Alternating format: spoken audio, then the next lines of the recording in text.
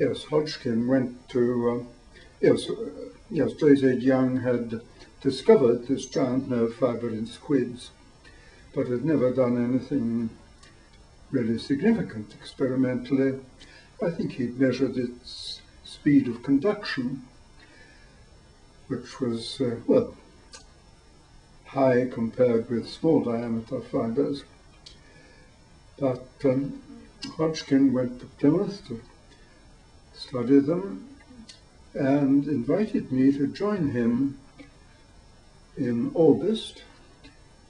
Earlier I'd been on holiday in Scotland, and so I did join him at the very end of July, and between us we managed to get these fibres set up so that we could put an electrode down actually inside them.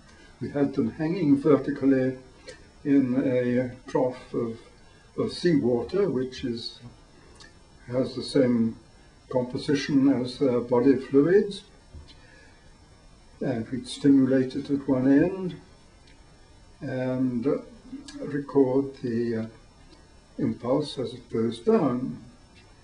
And in order to get a good recording, we needed to keep down the resistance of the inside of the tube that we put inside. Glass tube drawn out to an outside diameter of 1/10 of a millimeter, a lot smaller inside, and we had to have it filled with a fluid. Well, I think we used seawater again with the same concentration as the squid was accustomed to, but that gave it a rather high resistance, and that together with the input capacity of the amplifier would have distorted the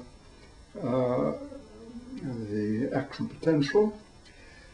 So I threaded a bit of silver wire down inside this glass tube electrode to keep down the resistance. And then a trick that Alan knew was to prevent the silver from becoming polarized by passing current. He passed a current making the silver the positive electrode, which dissolved some of the silver and made a precipitate of silver chloride, very insoluble on the outside of the silver, so that the silver metal was in contact with a saturated solution of one of its salts, and that made it a non-polarizable electrode. It could pass small but appreciable amounts of current without the voltage being distorted by well, polarization, it's called.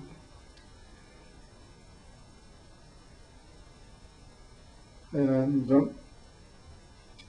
well, that enabled us to record the impulse from the inside of the squid fibre without distortion.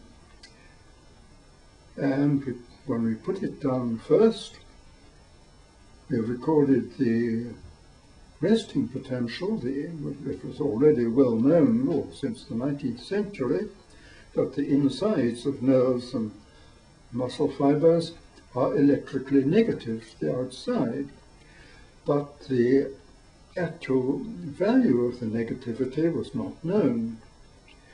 But we found that it was, well, in these damaged fibers, it was about 50 millivolts negative inside.